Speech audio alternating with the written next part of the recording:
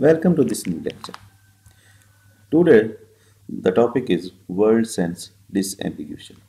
A word's meaning depends on its association with other words in a sentence. This means two or more words with the same spelling may have different meanings in different contexts. This often leads to ambiguity. Word sense disambiguation is the process of mapping a word to the sense that it should carry.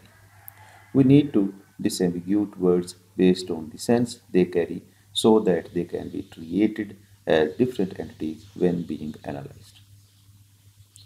The following figure displays a perfect example of how ambiguity is caused due to the uses of the same word in different sentences. Now we see three sentences. He knows how to play harmonium. We play only so, sir. Please play the next song. If we analyze these three sentences, we see the word play has different meaning in these three sentences. Okay, here one of the most famous algorithm to solve word sense disambiguation is the LESC algorithm. It has a huge corpus in the background called WordNet that contains definition of all the possible synonyms of all the possible words in a language. Then it takes a word and the context as input and finds a match between the context and all the definitions of the word.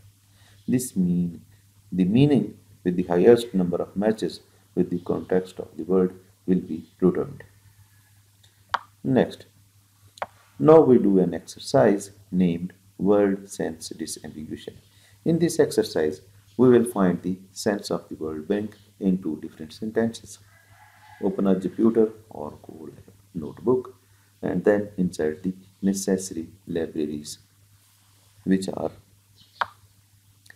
NLTK, LESC algorithm, word underscore tokenize, the data of NLTK, WordNet, a corpus punct is an algorithm which you already know that this algorithm is used for tokenization process.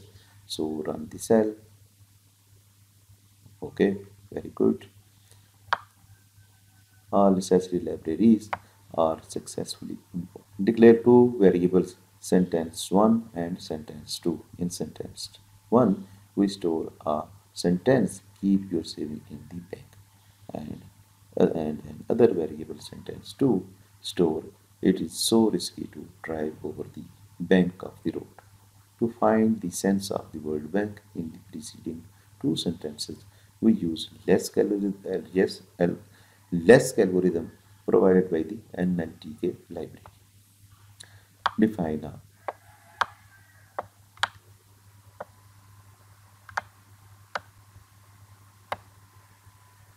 Define a function get underscore synset and pass two parameters sentence and word. Return return less int pass pass the less algorithm word underscore tokenize method and the and then our sentence and then we pass our sentence to the word underscore tokenize method and then we pass our value word whose context is needed to be found. So run the cell. Okay, no, call our function synset and check the word bank which which is present in sentence 1. It means savings underscore bank. This means saving underscore banks refers to a container for keeping money safely at home. Now we check word bank in sentence 2. Check the context of word bank in sentence 2. Okay, bank.v.07 means or refers to a slope in the turn of a road. So, LESC algorithm successfully defined the context of word bank in sentence 1 and as well in the sentence 2.